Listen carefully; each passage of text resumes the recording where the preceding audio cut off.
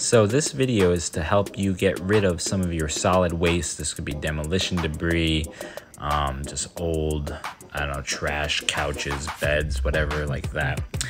This particular station is the MCUMA Mount Olive station in Flanders, New Jersey. There I was just going into the scale weigh station. So as you drive in, they weigh your car, and then you dump all your garbage, and then they weigh it again, and then they'll measure how much, change in weight. In this case, it was about a half a ton that I had in the back of my minivan. So anyway, this is just a quick video. A lot of places, especially when I was in Bergen County, there was a place called Gata Recycling in Passaic County, where you could dump your trash there. They wanted you to have a hard hat, a reflective vest, I think safety glasses and gloves.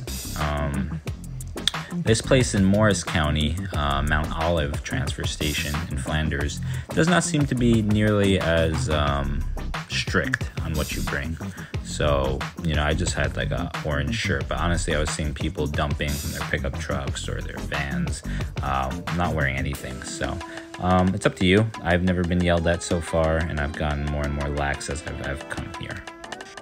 Yeah, so these solid waste stations, I think they're, national. You just got to look up your local county. They will look up your driver's, they want you to show your driver's license when you enter. That's what I was doing at the beginning of this video, showing him a driver's license, and they wanted to see a credit card too, so they know you're going to pay for the junk you dump.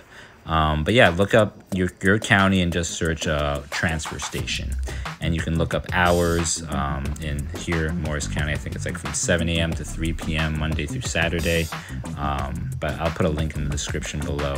So I've only dumped here in Morris County and Bergen County where I've lived, but yeah, it's pretty convenient. Here's how I'm dumping sheetrock, old wood, plaster. Yeah, you can see behind me couches, beds, so just things that people don't think that the garbage men will take. You can bring here as well, but you go through like a flood or something, which is in this particular case all this wet drywall I had to take out, these doors, like excessive construction debris I brought out and dumped. Yeah, and a good idea to put a tarp down to save some of your if you have a personal truck you're using. Yeah, so just showing you. See, there's a guy in the back of his pickup truck just dumping. So as soon as you dump, then you go back out and you weigh yourself. So this was Saturday morning. I think this was right around when they opened at 7 a.m. There was no line. Usually there's at least like 5 cars. This was a particularly good day. But yeah, usually there's some cars.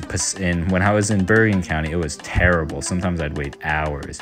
Morris County has always been good, only a couple minutes. So here, I wait for the guy to call me up from the scale, and then I go back on the scale.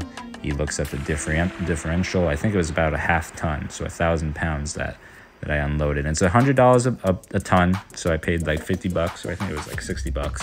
I think there's some like $10 fee you have to pay as well. But all in all, much better than renting like a $400 dump truck or something like that. Yeah, so $59 I paid for all that junk that I got to dump. But yeah, better than a dump truck. So if you only have a little bit, I definitely recommend finding a transfer station and getting rid of your junk that way.